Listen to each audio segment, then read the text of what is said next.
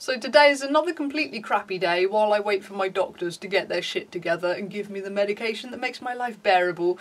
But I thought I would make a video anyway to try and cheer myself up. I warn you, this is probably going to be quite incoherent and quite because I am on lots of horrible prescribed medications that I hate right now, so this might be a bit but anyway, I thought I would make a video about one of my favourite subjects, and also a video that I promised you ages ago and it hasn't happened, so I thought I would make a video about my favourite BPALs, because obviously the Halloween collection has come out. I think it came out last week, and I ordered things from it. I ordered 4 bottles, which was quite good. Like, I mean, the Halloween collection is huge and it's so exciting and there's so much you generally want from it that it's like, it's really quite difficult to whittle it down to something you can afford. But fortunately the collections, the big collections they've done this year, one of them is dead leaves, so there's all these things based on a dead leaf note, and I hate the dead leaf note, so that was good. That saved me some money. And instead of doing a pumpkin patch, because usually they do all these pumpkin scents, they've done apple scents this year. And again, I don't particularly like the smell of apples in perfume, so that was good. That saved me lots of money. But I've got 4 bottles coming from the BPAL Halloween lot, and I have been like obsessively stalking the Trading Post, because the Trading Post Halloween collection, oh my god, there's a massive wasp outside my window. Oh, you're so big and scary. So big and scary. So yes, so the Trading Post Halloweenies, I've been stalking and stalking and stalking, and they haven't landed yet, but I'm really strongly hoping that it might be tomorrow, because I know it's like the guy's been ill, so it's been postponed, but I'm hoping tomorrow they will land and I will go mental and spend every penny I have on that stuff, because that's going to be all the linen sprays and the hair gloss and the bath oil and all of that cool stuff that I love, that I've only recently discovered. So this I'm still really excited about, and I so much love the stuff I got from the last Halloween collection, so really excited for that. So as soon, like, I literally, recently I've had the Trading Post window open on my computer perpetually, and every few hours I'll like refresh it. It's like, come on, please Halloweenies, please. So hopefully in a month, assuming that my doctors get their shit together and everything becomes bearable and I'm still wandering around the planet, in another month, which would be nice, there will be a massive, over-enthusiastic review of all the BPAL Halloweenies, which is exciting. But in the meantime, yeah, this is going to be my favourite BPALs. I thought I would narrow it down purely to the perfume oil, because I did go into the kind of the hair glosses and stuff in the previous BPAL video. And as I say, when the Halloween stuff comes up, I will buy so much more of that shit that there will be lots of talking about that.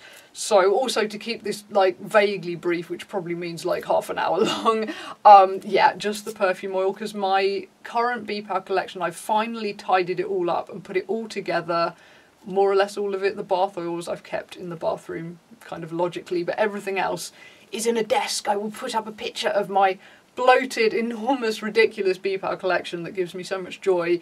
There's a lot of it. I mean, I've been buying BPAL for like a decade now, so at this point it's a pretty big collection.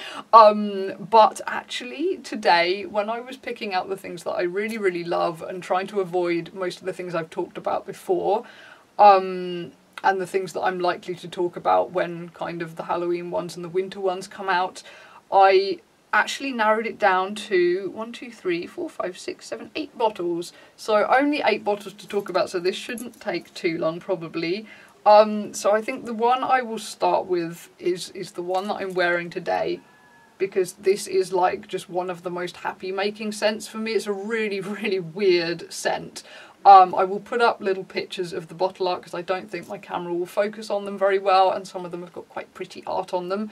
So this one is from the Neil Gaiman collection, the Coraline lot. It's the one called Mouse Circus, and I bought it because one of the listed notes was cotton candy, and I really love cotton candy in perfumes, and you don't get that many cotton candy BPALs coming out. So I bought it for that, but weirdly I get no cotton candy from this whatsoever, but I really don't care because I love it anyway. I really love it. Like, to me, it smells like kind of nutty, caramelized, buttered, salty popcorn, which is a weird thing to smell of. Like, I would never wear this to go out anywhere, because I wouldn't want to go clubbing smelling like, you know, like a movie theatre food stand, but I wear this so much at home because it's just such a happy smell. Like it's just such a kind of happy childhood memory smell, which I suppose is quite apt with it being kind of the Coraline collection. That like I don't really look back on my childhood particularly fondly. I think one of the reasons I don't like children is that I don't remember enjoying being a child. That the whole thing was generally awful. But you know, one quite good memory is going to the cinema as a kid, you know, and it's like a big exciting outing when you're little and you get all this amazing food. And I think I've mentioned this before, but when I would go to the cinema as a kid, I would get so sucked into what was happening in the film that when I came out of the movie theatre, I consciously had to remember how to speak in my own accent and had to remember who I was and who my family were and how to behave in reality, because I would get so absorbed in the film. So I suppose that's probably why it's a happy childhood memory for me, in that it wasn't being me, it was being completely absorbed into a different reality. So I don't know, this just smells like happy, exciting childhood outings to the cinema, and I really, really love it. It's such a happy, cheering, upping, comforting smell. So I really, really, really, really love this. So to move on to the next one to hand, I suppose another quite apt one is the one that is my name, the one that is Dorian, which is based on Dorian Gray. So obviously, for multiple reasons, I had to buy this perfume, and I'm very, very glad that I love it. I think it's one of the most kind of perfectly gender neutral scents that they do.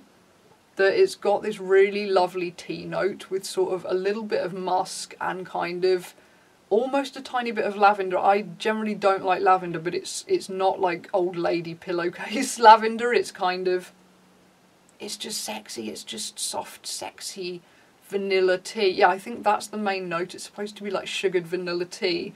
And I tend to find when I first put it on, it's almost slightly like Earl Grey tea, but then it dries down and it's this like incredibly soft, fluffy, sexy, vanilla-y musk thing.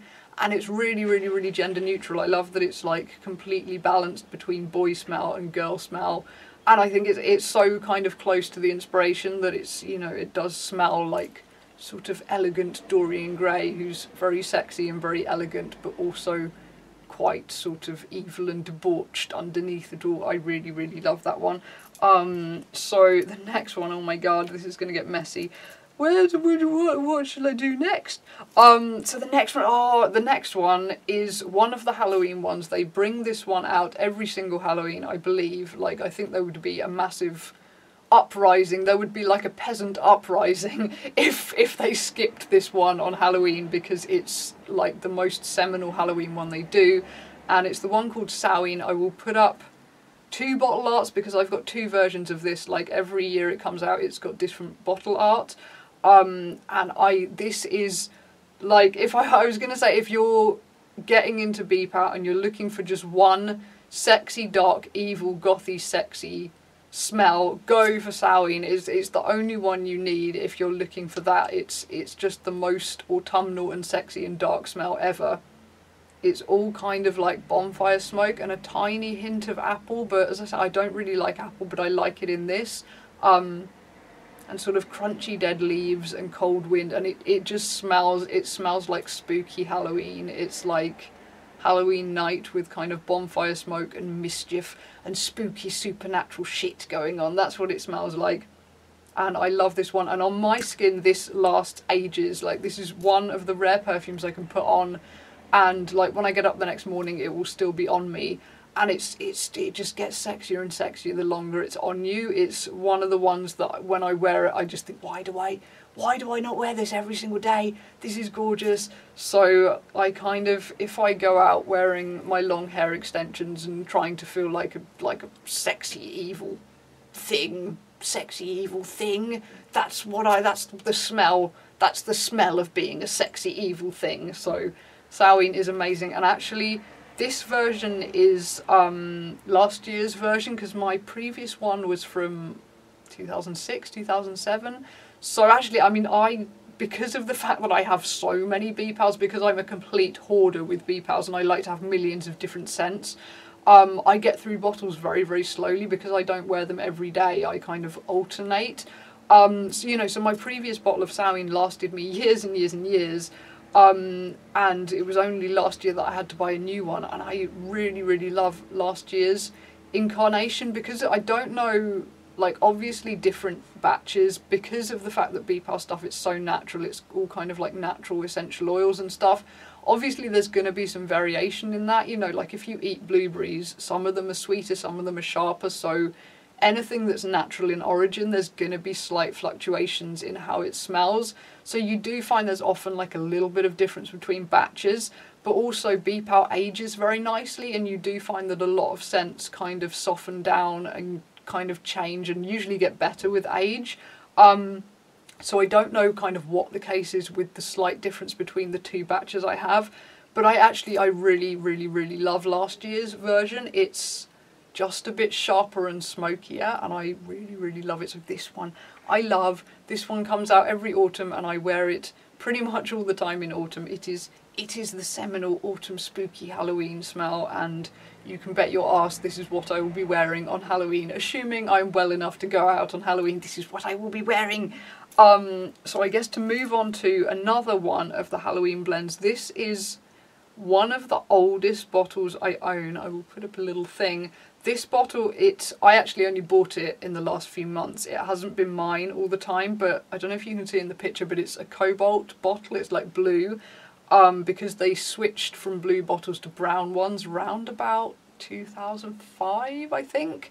And this is like a really, really, really vintage bottle. I do not know what year this is from, but it's the one called Trick or Treat, and they don't seem to bring out Trick or Treat every year. I don't know whether it's a completely abandoned scent or whether it comes out on occasional Halloweens, but I really hope it comes back one day because I only have this one bottle and it's absolutely, absolutely, absolutely gorgeous.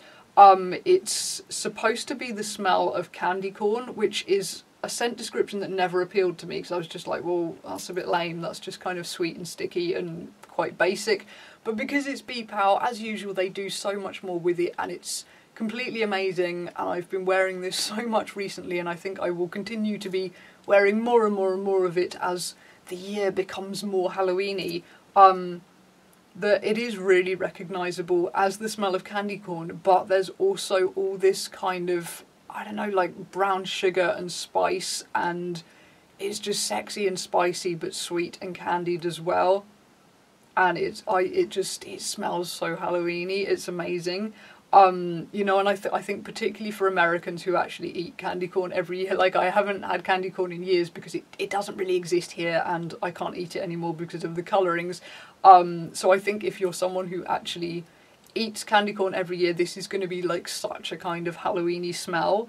I do love it. I really, really love it. I am at some point going to have to find out whether there are other years of this, because obviously this being a blue bottle from, I would guess, around 2004, I'm probably never going to come across another exact one of these, but if there's ever been another year of Trick or Treat, I need to get it because I love this.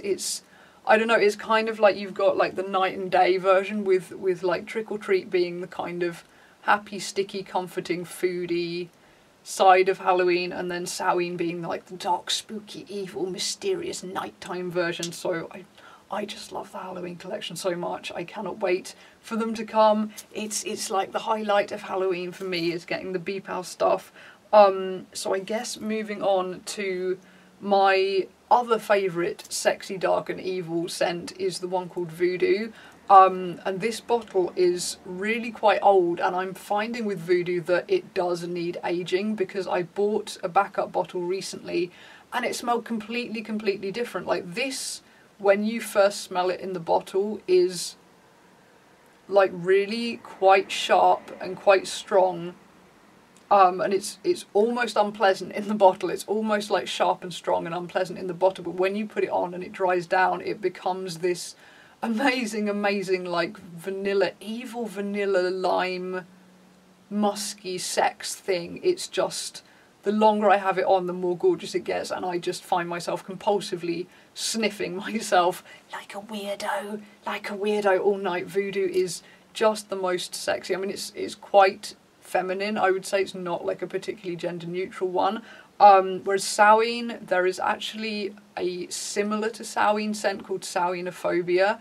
And that is kind of a more masculine take of Samhain, but I would say that Samhain is fairly gender neutral anyway, kind of feminine leaning gender neutral, whereas Voodoo is definitely quite girly, but it's still like, it's not like girly, frilly girly, it's like dark, evil, sexy, female, dominatrix smell.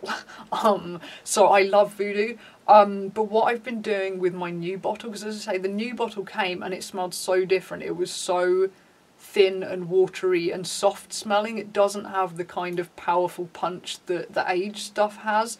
So what I've been doing with the new bottle is I've left it out on my dresser over there, because obviously you really want to keep BPAL in the dark. Like, sunlight is not particularly good for it, so you keep it in the dark. But if you want it to age quicker, like giving it a bit of sunlight can be good. I mean, I wouldn't say put it in direct sunlight, but just keep it out so it's going to get some daylight. So my new bottle of Voodoo has been sitting on that shelf for probably about 5 months now, and it's already, the scent is kind of thickening and getting stronger and darker and closer to this. So yeah, I would say Voodoo, don't write it off immediately, because yeah, when you get it fresh, it's not that impressive. You want to just abandon it for a while, and then when you come back, you will be blown away. It is so sexy. I love this stuff. It's amazing. Like, I do feel that the hole in my collection at the moment is dark, evil, sexy smells, that I have so many foodie smells. I have so many comforting foodie smells. I have quite a lot of kind of wintry smells. I have actually quite a lot of kind of gender neutral masculine smells now, but I don't have that many on the kind of sexy, powerful, feminine smells side.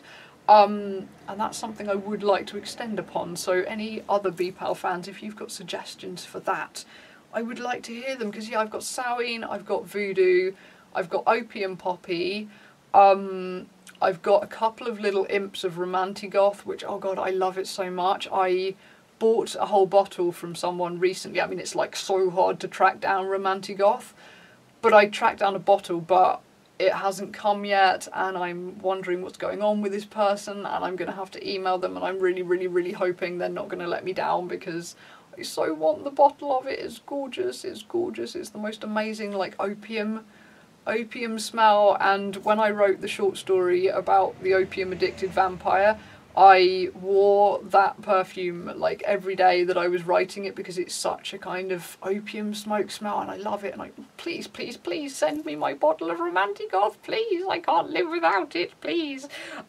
So yeah, so to move on, I've mentioned this scent in the previous video, but I'm going to mention it again because it is my favourite BPAL of all time. I mean, it's very hard to choose just one of all time favourite, but it has to be this one.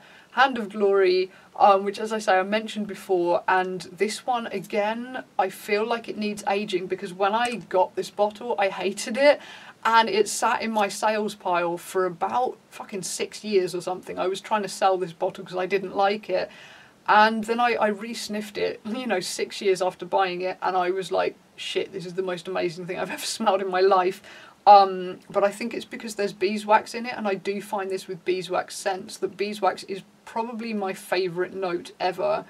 But when you get it fresh, it tends to be a bit lame. It really needs a few years to kind of develop. But Hand of Glory is what I wear. If I go out in boy mode, Hand of Glory is pretty much what I always wear. It's just so gorgeous. It's just so smoky and beeswaxy and leathery, and I think there's like black pepper in there as well. It's just this smoky, sexy, dry leather, beeswax, gorgeous thing.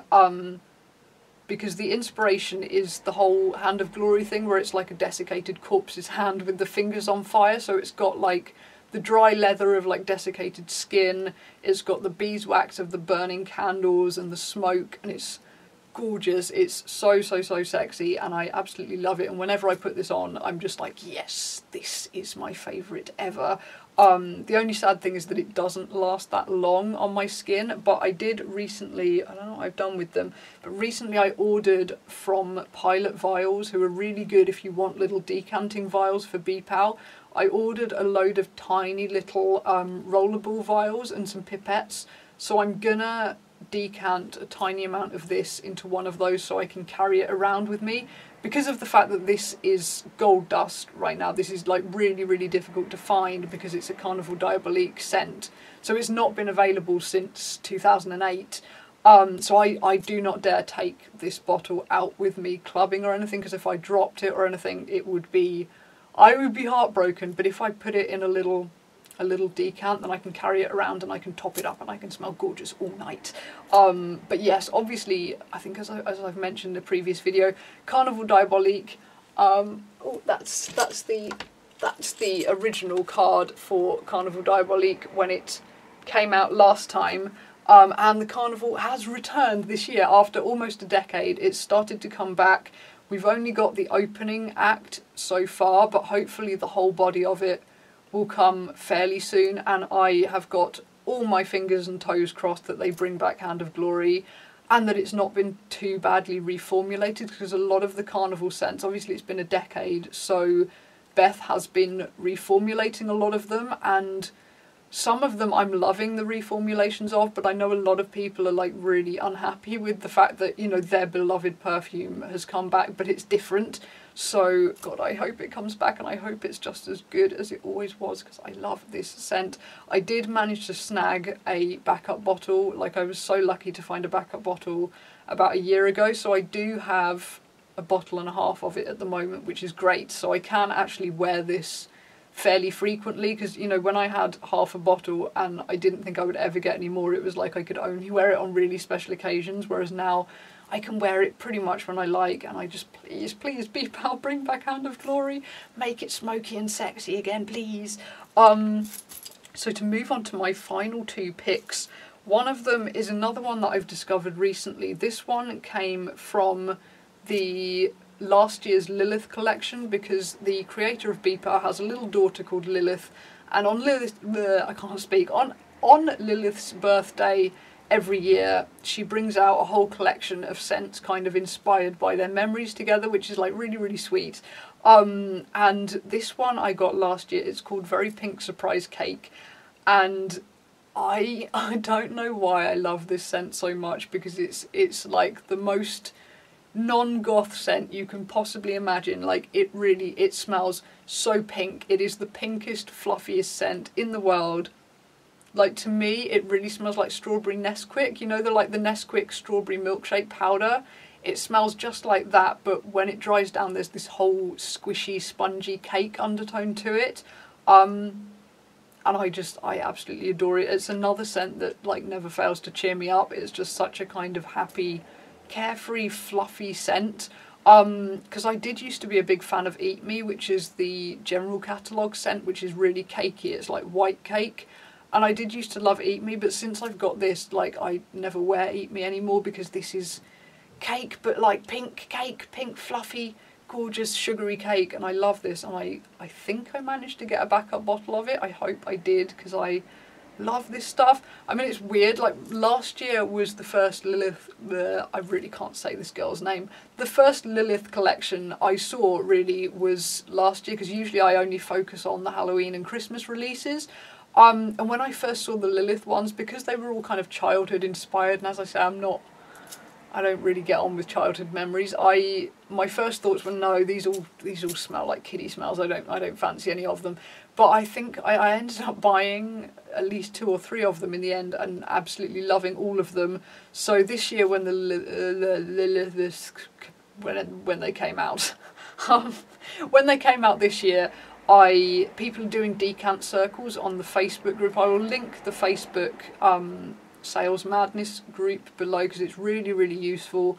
And there is somebody who does a thing called Deeks Decants, and they do little kind of imp-sized decants of bottles, but they also do half bottles as well, which is perfect, because I get paranoid about decants. I'm like, if I get it and I like it, then what if it comes too late and everything has, you know, already been shut down and I can't get a whole bottle? Whereas I feel like if I get half a bottle, that's enough to be comfortable. So I've ordered 2 half bottles of the new Lilith scents, and I think they're going to be awesome, because they are like quite quite kind of kiddie ones. They do have lots of like foodie, sweet, happy notes, and I do love foodie scents. I really, really do. Like, I don't wear them to go out that often because, you know, if I'm going to go out, I want to feel all sexy and powerful. I don't want to feel like a big fat cake. But I love wearing foodie scents when I'm at home. I find them so comforting and lovely. So I love the Lilith ones now that I've discovered them, because they fulfill my need for cakey smells. And the final one I picked out is a bottle from 2012, which I did not buy in 2012. I only bought in the last year because strawberry, since I got Very Pink Surprise Cake and I discovered, ooh, I like the smell of strawberries, I found out there's an old release called Strawberry Moon. There's been a few versions of this, and I've tried a couple of the versions, and I would say that this one, the 2012 one, is the best. And I wore this so much over summer. It's such a gorgeous summery smell that it really is like natural strawberry. It's not like artificial strawberry. It's like getting some slightly tart strawberries, and just when you cut them open and sprinkle them with sugar, and it smells just like that. And there's kind of a little background of sort of greenery, like a little bit of kind of grass and dandelion in the background. So it's this really like outdoorsy strawberry patch scent.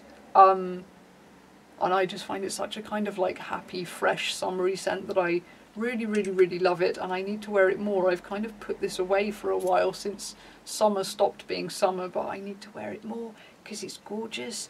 So I guess that is the end of my favourite picks for today. I mean, it's like my choosing of BPAL is like deeply schizophrenic, you know, like what I feel like wearing one week like completely changes. So there may well be more scents that I kind of, when I put these scents back, I'm going to be like, oh my god, why didn't I get those ones out? Those ones are amazing too. And actually I'm already beginning to kick myself because, yeah, the vampire scents, the vampires don't sleep alone scents, I've got some of those, and those are amazing too. I should have mentioned those, but this video is already crazy long, so let's not do that. Maybe there will be a second part of this of other awesome BPAL scents, but I am so excited for the Halloween ones. I'm really, really, really hoping that the Trading Post ones come out tomorrow so I can just lose my shit, buy everything, make myself bankrupt, and have something awesome to look forward to in the midst of all this really depressing med clusterfuck that's going on with my doctors. It would be nice to have something to look forward to. So yeah, so I love my BPAL, and I hope, I mean, I do apologise for the fact that I think all but two of these are actually limited edition. Dorian and Mouse Circus are currently available. Obviously Samhain is currently available, so 3 of these you can buy online right now, but the other ones are limited edition. I apologise. I think most people find this with big BPAL collectors, because there are so many limited edition scents, you do find that most of your collection is limited edition, so it is quite hard to recommend things that are easy to get hold of. But yeah, those are my favourite ones, and if you haven't tried BPAL, I hope you do. And if you have tried BPAL, please feel free to leave me recommendations. Now you know the things that I love. And yes, I'm hoping in about a month there will be a really, really over-enthusiastic review of the Halloween ones from the Trading Post and from BPAL. And also Cocoa Pink as well, who have nothing to do with BPAL, but while we're on the subject of things that smell nice, Cocoa Pink, fuck, they've brought out their autumn and winter smells, and oh my god, like I couldn't even, like I just literally lost my shit. I was just like, well, there's too many, such a big scent list. I mean, I ordered, god, I don't know how many I ordered. I think I ordered 6 little tubs of body butter and 1 tub of big body butter, and actually Cocoa Pink, it's so reasonably priced that I could do that and I could afford it, which is crazy good. But then the next night when I was just feeling a bit miserable, I do, like, internet shopping cheers me up. So I went back to the Cocoa Pink website and I went through the whole list of autumn and winter scents, and I made a list, and I ended up with 17 new scents that I want to try, which obviously I'm going to have to whittle down a bit before I make my next order, because I can't, 17, that's crazy. But oh my god, the cocoa pink ones sound so good. So hopefully in about a month there's going to be so much exciting smelly things coming through the door for me, and I can't wait. So anyway, I'm going to shut up now and go away. I hope this wasn't as waffly and boring as it might have been. Yeah, I'm going away now. Bye bye.